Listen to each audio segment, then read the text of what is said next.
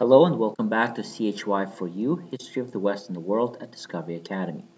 My name is Arseny Krichever, and today we will begin the course by looking at course requirements, the units, material we'll be looking at, as well as the big themes of the course.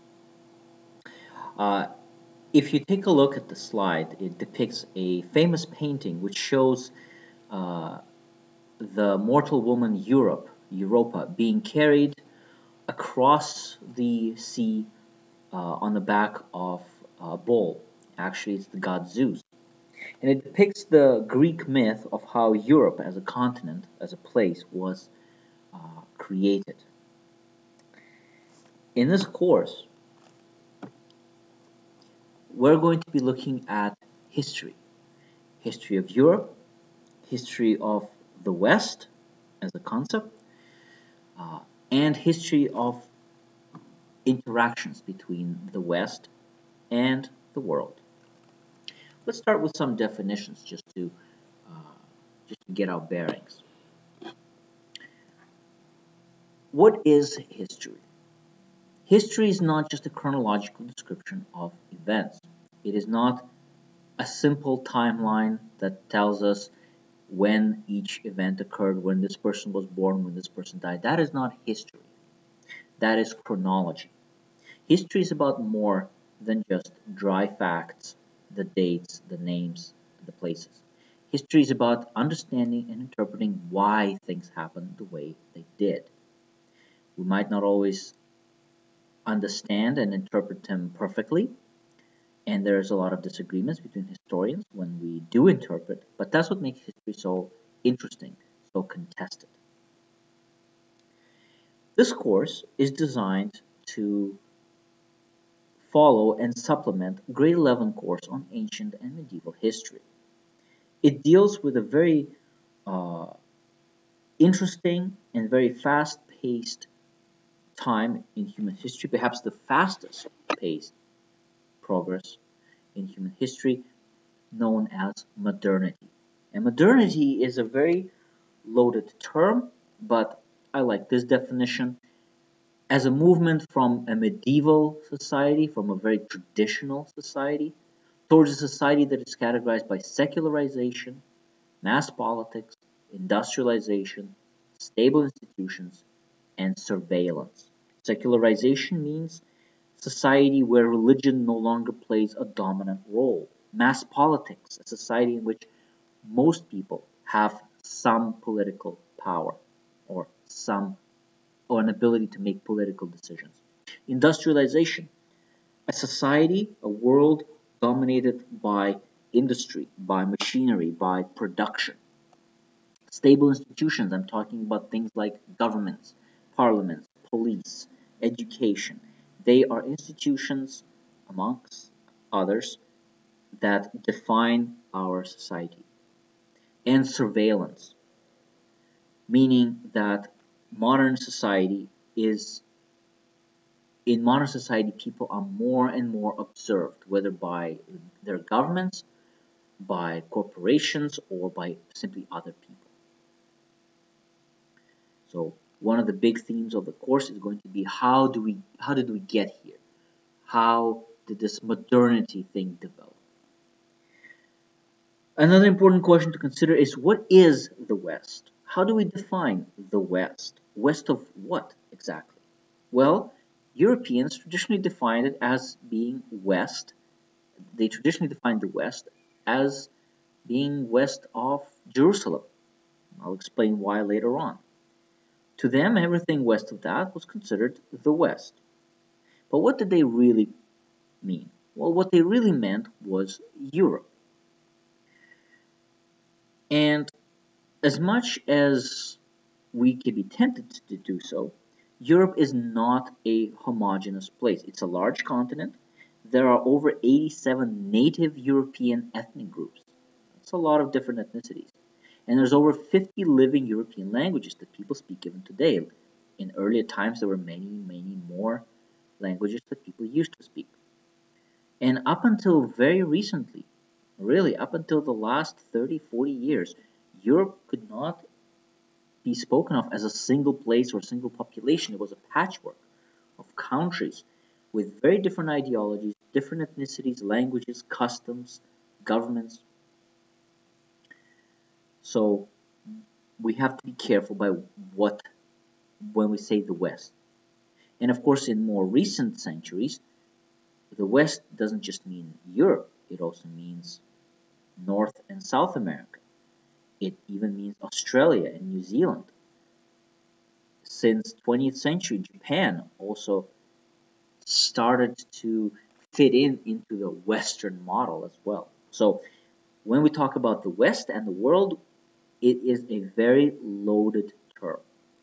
In fact, this term is very ethnocentric. And what is ethnocentrism? It is this idea that one's ethnicity or the group to which a person belongs is at the center of the world. It is the most important group in the world, and everything is defined by how your group to which you belong relates to all the other groups. So when we speak of the West and the world, we are deliberately dividing the world into the West and everyone who is not the West. And that's very ethnocentric. That's not a good thing. That is actually a fairly negative connotation, which makes the name of this course a little problematic. Nonetheless, uh, we can't deny that so much of human progress, whether in science, art, literature, technology, cultural development, happened in Europe in the last 500-600 years. I'd like you to consider these questions. Pause the lecture, try to answer. Ready? Pause. Okay, hopefully you were able to come up with some answers to these questions. So who creates history and why? Who gets ignored in history and why? Why is history so often a subject of political and cultural debate? And what are the ways in which we learn history and why is that a problem? So who creates history and why? Well, there used to be a famous definition that said the victors write the textbooks. In other words, the people who won, who conquered other people, they get to write the textbooks. The people who got conquered, well, they don't get to write the textbooks. They don't get to participate in history. And people have created history not just to understand the past, although that's part of it, but also to shape the future. Famous writer George Orwell said that he who controls the past controls the future. So who gets ignored in history and why? Well, throughout much of our existence, history tended to ignore people who were in some ways oppressed, who didn't have the power in society to change things for the better, change things better for themselves. So, for example, throughout much of human history, women were ignored in history. Oppressed people like slaves and servants were ignored in history. Workers and other minorities, whether ethnic, sexual, or religious minorities.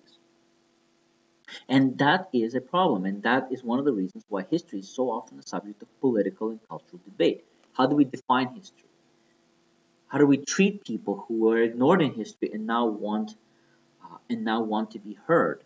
That's a big part in why history is often so politicized. And also, of course, countries use past history uh, to justify conflicts quite often.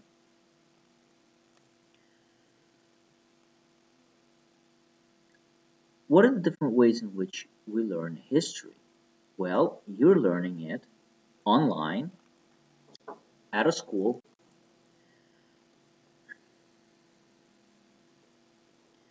So you're learning history at a school online. You're learning it from a teacher, you're learning it from a textbook, you're learning it from PowerPoint slides or books. But that's not necessarily the only way to learn history. And the problem with that is that you're only getting one version of history. So I'm going to try throughout this course to give you as many different interpretations as I can. So I don't want to present you with only one way. This is how history happened. No debate. No, I want you to understand that there are multiple ways of interpreting history. So let's take a look at the course outline. What we'll be doing throughout the course. We're going to start with Renaissance, which is roughly defined as being from 14th to 16th century, Common Era. This is a very famous sculpture by great Renaissance sculptor Michelangelo. After Renaissance, we're going to move on to Reformation, a very tumultuous era in European history, wars, plague, famine, religious persecution. After which, we're going to move on to Scientific Revolution and Enlightenment, taking place from 16th to 18th centuries. After which, we're going to look at the glorious era of kings and queens, of monarchs.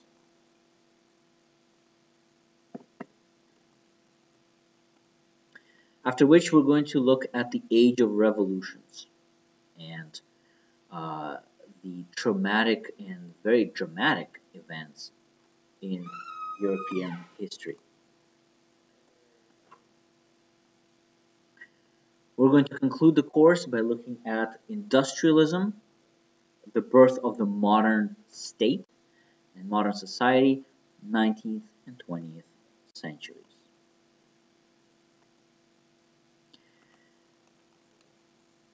Because this is a blended learning course, we will not be doing the group timeline assignments. Instead, it will be an individual assignment.